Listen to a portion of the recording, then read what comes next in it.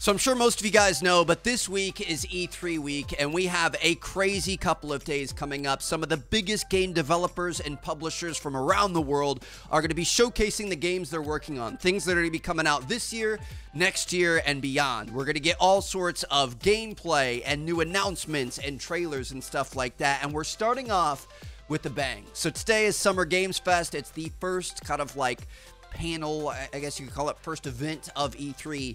And one of the first trailers they showed is near and dear to my heart, Jurassic World Evolution 2. So if you guys missed it, we did a series on the first game back in 2018 when it came out. It's kind of like a park management sim. So you've got the business side of bringing in tourists and making money, but you've also got the dinosaur side of taking care of dinosaurs, making sure they're fed, happy, and even breeding them. So I can't wait for this, dude. This is honestly one of the more fun series I think we've ever done on this channel. And let's go ahead and check out the announcement trailer here. It's actually going to be coming out this year. It's coming out in 2021. Here we go. Pre-rendered footage. We ignored all the warnings. Forgot the lessons. We abused our power. This is going to be so good. We played with genetics like it was a toy. How you fellas doing? We weren't careful. And now, here we are.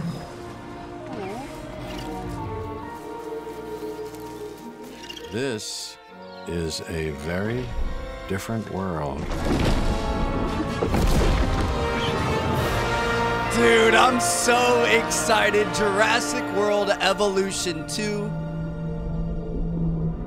Looks like we might have some aquatic creatures as well coming in 2021. It's coming out this year, man. We've been talking about the drought. We've had a drought for a while, but it's seeming like this year is getting more and more hype. So can't wait to find out more about this. Obviously, want to see some gameplay, want to see what they're adding to it and stuff. But like I said, I mean, like, that series was a gem. If you guys didn't watch it, it's probably worth even going back and watching now. Like, it was a fantastic game, and I can't wait to get back into it.